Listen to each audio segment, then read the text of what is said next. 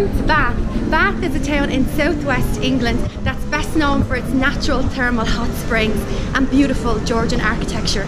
So come on, let's go have a look around. Bath Abbey dominates the city centre and has been a work in progress since the 7th century AD. It is still an active place of worship and also hosts secular civic ceremonies, concerts and lectures.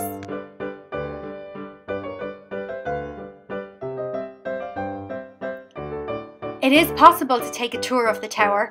You'll visit the bell chamber and then take in the spectacular views of Bath from the roof.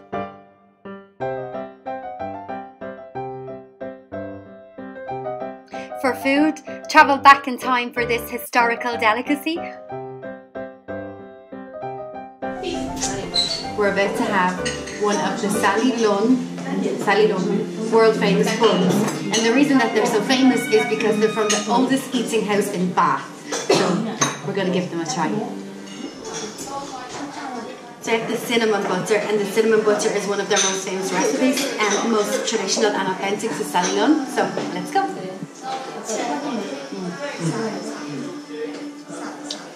It's really good. It's so cinnamony. Cinnamony? Is that a word? It is now.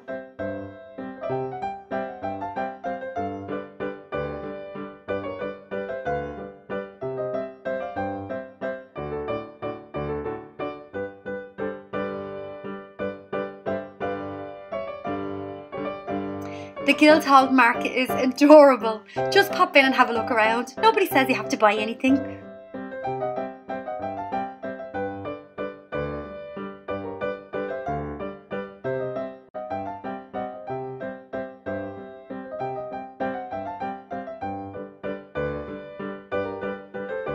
But if, like me, you're a sucker for romance, you must visit the Jane Austen Centre to meet the lady herself. Well, in wax at least. Or you might get really lucky and meet your Mr. Darcy.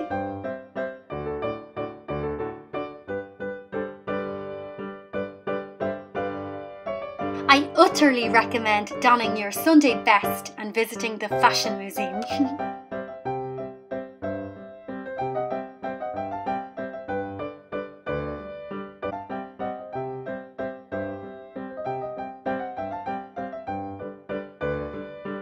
Oh, but of course, the jewel in the crown, the original Roman bath.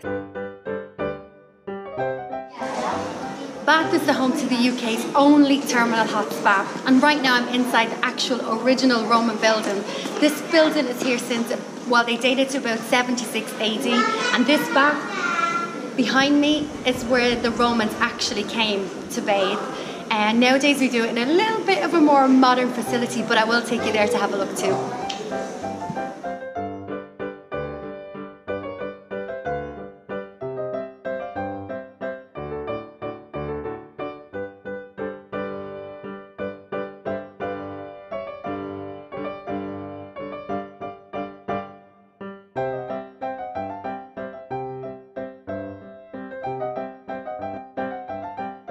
So here's a little sneaky peeky of how the scene would have been set back in the day.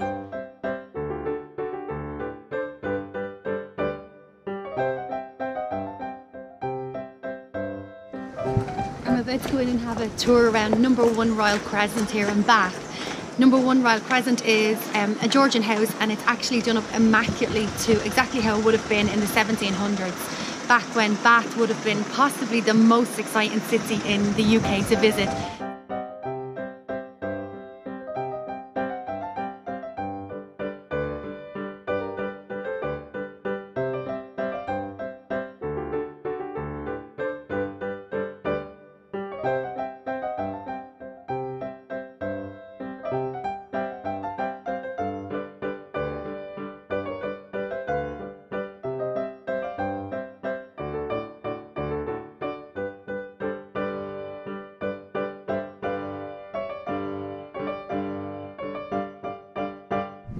Come on, I'll take you on a little stroll around Royal Crescent. It's a Georgian crescent, as you can see, and the architecture here is typical Georgian. So it would have been very, very posh and where all the rich and wealthy people lived in their townhouses in the 17th century. If you like Georgian architecture, then you probably must come to visit Bath, because it seems to be the epicenter of it. Actually, there's so much history and culture here in Bath that I would kind of liken it to like a Las Vegas for culture vultures.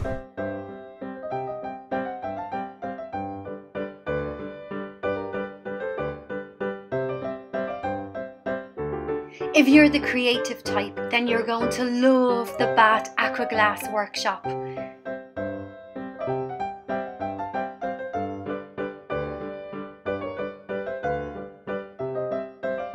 If it's really your thing, then you can actually book in to blow a bubble.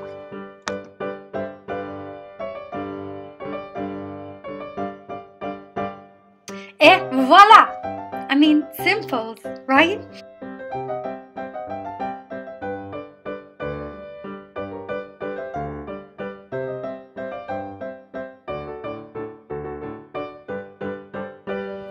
Bath is such a compact little city, so you can walk around everywhere. You don't need to get the trains or the buses or anything like that.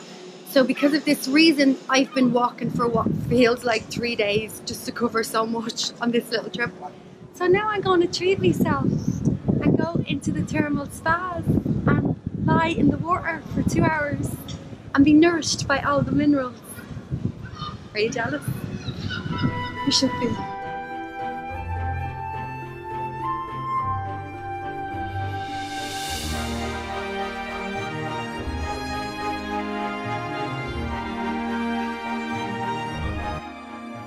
So no cameras are allowed inside the spa.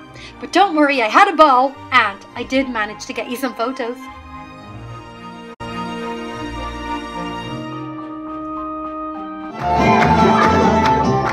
And then you can finish your night having a hoolie with the local folk band.